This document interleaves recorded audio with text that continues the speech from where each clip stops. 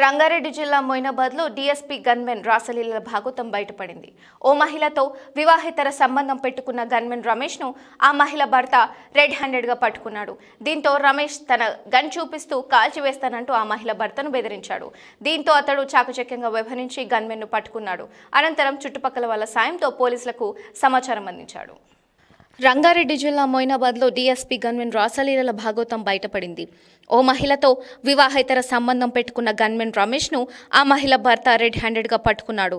దీంతో రమేష్ తన గన్ను చూపిస్తూ కాల్చి పారేస్తానంటూ మహిళ భర్తను బెదిరించాడు. అయితే అతడు చాకచక్యంగా వ్యవహరించి గన్మెన్ను పట్టుకున్నాడు. అనంతరం చుట్టుపక్కల వాళ్ళ సాయంతో పోలీసులకు సమాచారం ఇచ్చాడు. వికారాబాద్ జిల్లా పూడూరు మండలానికి చెందిన కుమ్మరి రాజు, శైలజ దంపతులు బతుకు తెరువు కోసం మొయినాబాద్కు వచ్చి అక్కడే ఓ రెస్టారెంట్లో పనిచేస్తున్నారు. ఈ క్రమంలో డీఎస్పీ వద్ద గన్మెన్గా పనిచేస్తున్న రమేష్ శైలజతో వివాహేతర సంబంధం పెట్టుకున్నాడు. గత రాత్రి శైలజ ఒంటరిగా ఉన్న సమయంలో రమేష్ ఆమె ఇంటికి వెళ్లాడు. పని ముగించుకొని ఇంటికి వచ్చిన ఆమె భర్త 2-3 సార్లు తలుపు కొట్టాడు. అయితే అతడి భార్య ఎంతసేపటికి తలుపు తీయలేదు. దీంతో మరోసారి గట్టిగా తలుపు కొట్టగా శైలజ వచ్చి తలుపు తీసింది. అక్కడ రమేష్ కనిపించాడు. ఎవరితోనూ ఏం జరుగుతుంది అని రాజు ప్రశ్నించే లోపే రమేష్ తన బ్యాగ్లోంచి గన్ తీసి బెదిరించే ప్రయత్నం చేశాడు. వెంటనే అప్రమత్తమైన రాజు స్థానికుల సహాయంతో పోలీసులకు ఫిర్యాదు చేశాడు. కేసు నమోదు చేసిన పోలీసులు గన్మెన్ రమేష్ను అదుపులోకి తీసుకున్నారు.